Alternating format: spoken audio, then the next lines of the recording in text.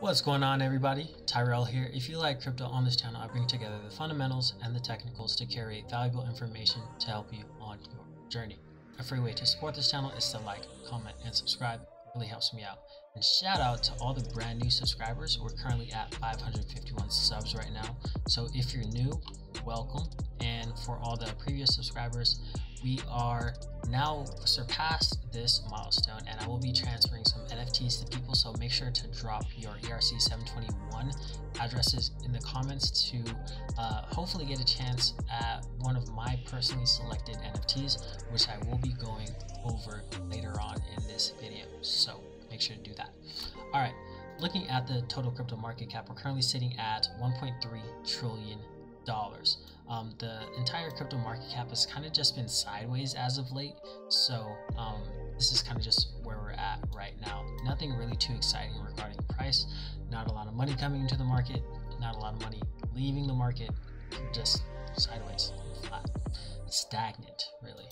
Looking at the altcoin market, currently sitting at $704 billion, it just reflects the total crypto market cap. Bitcoin dominance currently sitting at 45.89%. Nothing too exciting. Bitcoin as well, we're just below that level of 32,000, but we're still within this support zone of 30,000 and 32,000. So there's not a lot of buyers, there's not a lot of sellers. Really, whoever's in the market right now are just holders, like me. So I may be scooping up a little bit more Bitcoin over time, just as like dollar cost averaging, and holding for the long term, because I'm in this for the long term. So that's where I stand. Looking at Ethereum, currently sitting at $1,931, just below that support resistance level of 2,000, psychological level, you can call it that. Now that I've kind of seen it now, you got this trend line here. Gonna go ahead and make that full and make that black. Make it a little bit skinnier. 1 pixel. So we have this low, high low, high low, high low, high low. This isn't really too significant, like price isn't going to like fully respect this line. It's just like an observation of mine, as I've said multiple times, and what will be shown in the thumbnail. This is not financial advice, this is just my opinion. So this is my observation just looking at the Ethereum chart. So let's see what this thing does in time. I think that's it for the charts, nothing too exciting, so I'm gonna go ahead and delete that for the time being. For some news, bipartisan US bill would define digital assets, emerging technologies. It is bipartisan, so you got people from both sides, Republicans and Democrats, going to treat digital assets as commodities, not securities.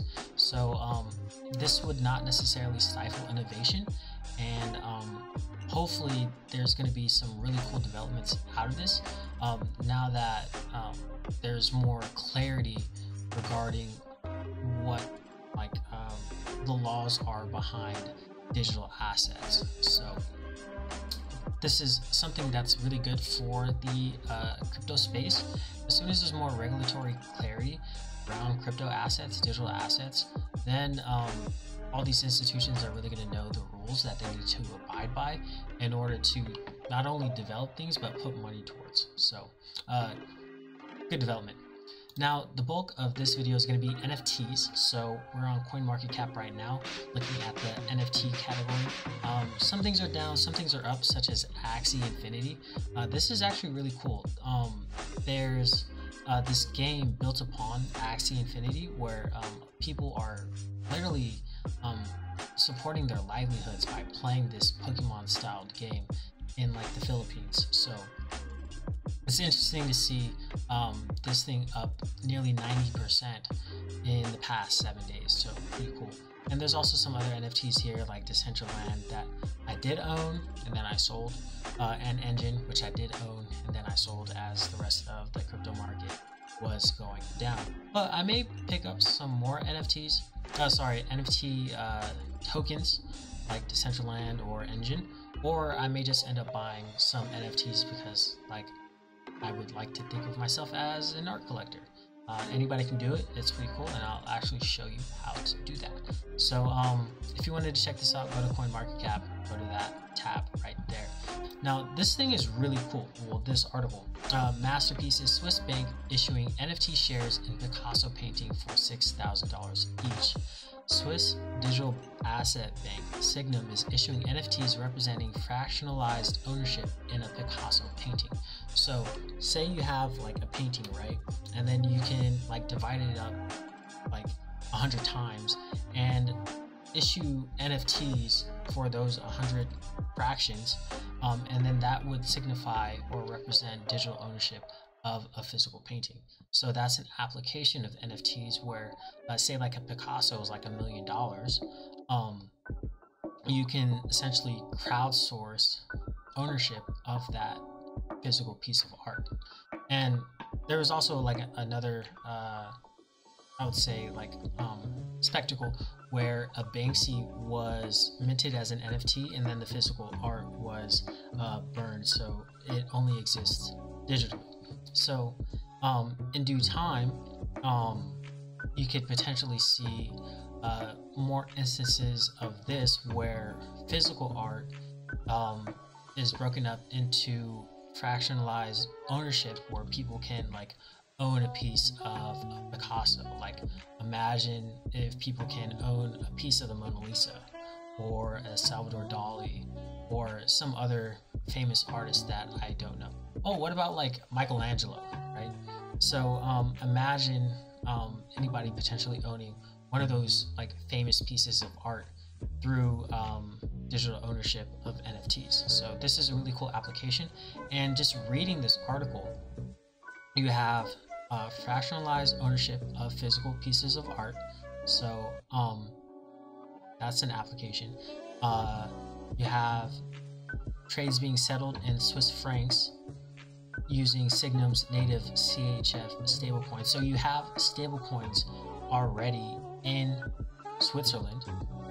So they may honestly be like the first movers in Europe in actually legalizing or creating regulatory clarity around digital assets, because look at what they're doing with NFTs. So pretty cool things happening on that front.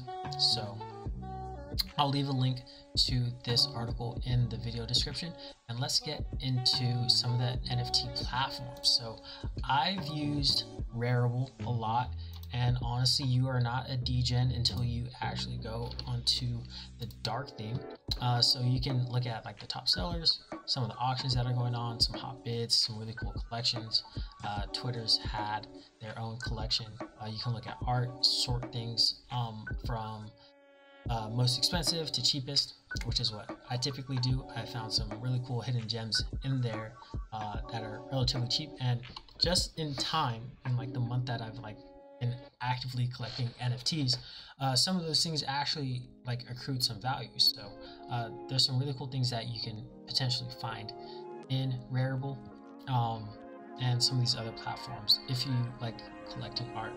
Honestly, in my opinion, like 95 to 99% of NFTs won't really do much, but there's some really cool applications for that 1 to 5% of NFTs that would like literally blow everything away and make people really appreciative of like what NFTs bring to the table. So pretty cool things, some stuff that's not safe for work, and just really mind-bending things, right?